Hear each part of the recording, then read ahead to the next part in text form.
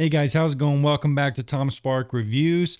My name is Tom Spark. I cover VPN content, privacy news, and stuff like that. So make sure to like, comment, and subscribe. Today we're talking about this huge issue with the T app. Now, if you guys didn't know, there's this app called T, I guess, and basically what the app was designed to do was to help women stay safer online by kind of uploading their identification to prove that they're women. I don't know about that. We'll talk about that later.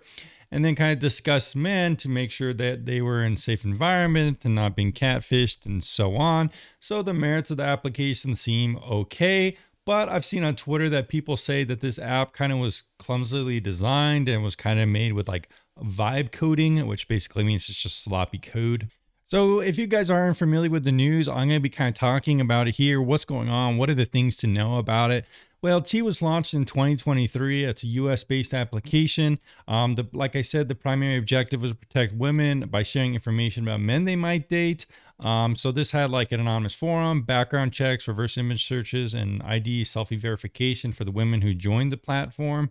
I guess it was made by someone called Sean Cook, who was inspired by his mother's bad online dating experiences. So this data breach happened on July 2026, which is well, it was disclosed today, but it actually happened a little bit ago, I do believe. So what was exposed? Well, 72,000 images, including 13,000 selfies and ID documents of women who were using the platform. So yikes.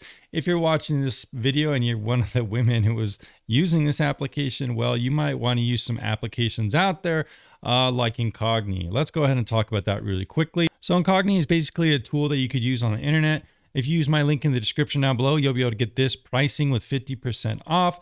Basically, what happens is you enter your information into the this website, and it will therefore remove your information from various data brokers on the internet, websites like white pages that host your information. So if someone did see your leaked ID or selfie, this website will make it so it's harder to kind of track you down and find information about you. So definitely something I recommend if you're part of this data breach or really any data breach.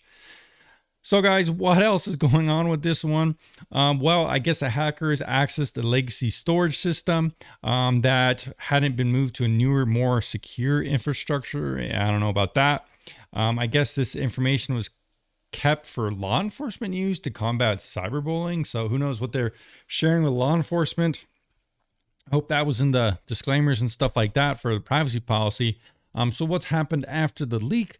Well, photos and data were shared on 4chan, including driver licenses. So yeah, basically anyone who signed up before February 2024 is part of this leak. So this is a huge leak here, guys. I'm going to show you something on Twitter I saw with all this, like the locations of people using the app was also leaked, which is pretty crazy. I guess apparently this app has been blowing up lately, over 2 million users in various weeks. So that's pretty crazy. So yeah, let's go ahead and look at those locations I was talking about. So basically this is what I saw. Doesn't look good. Driver's licenses leaked from the T app may have been uploaded or have been uploaded to a searchable map. So you can see directly where all these women were living. Oh yeah, this is not looking good. Yeah.